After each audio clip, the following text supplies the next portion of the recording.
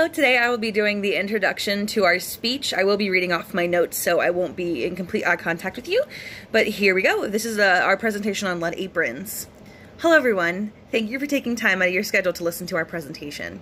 We are currently dental hygiene students at the University of Cincinnati, and today we will be discussing whether it is necessary to use a lead apron when taking x-rays. My name is Megan, this is Stephanie, and this is Maddie. Here on our poster, we have presented many facts and graphs we have obtained throughout our research that we will refer to through this presentation. We have gathered information from 3 reliable sources that will be discussed today. I think we can all agree that when we take x-rays on our patients, there's immediate request for a lead apron. However, new radiologists and medical professionals are changing their opinion as to if it is necessary.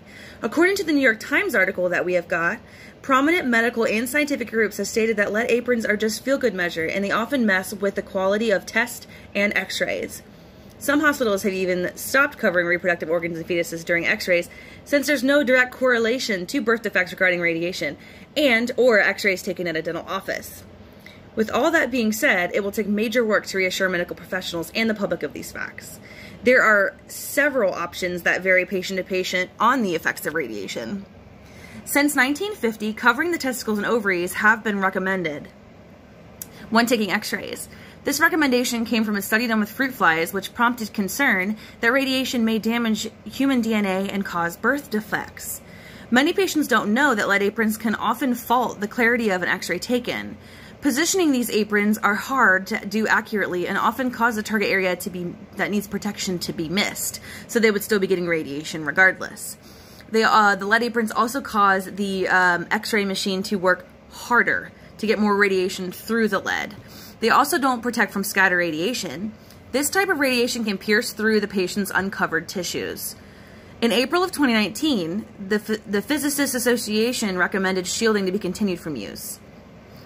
This was endorsed by many groups, including the American College of Radiation and the Image Gently Alliance.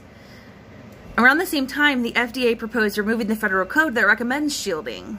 Many hospitals want to stop shielding, but are worried about state regulations.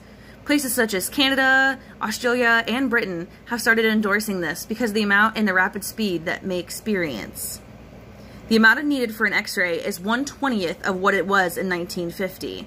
No measurable harm to ovaries and testicles of patients is shown in data, as well as no harm to fetuses at high radiation levels.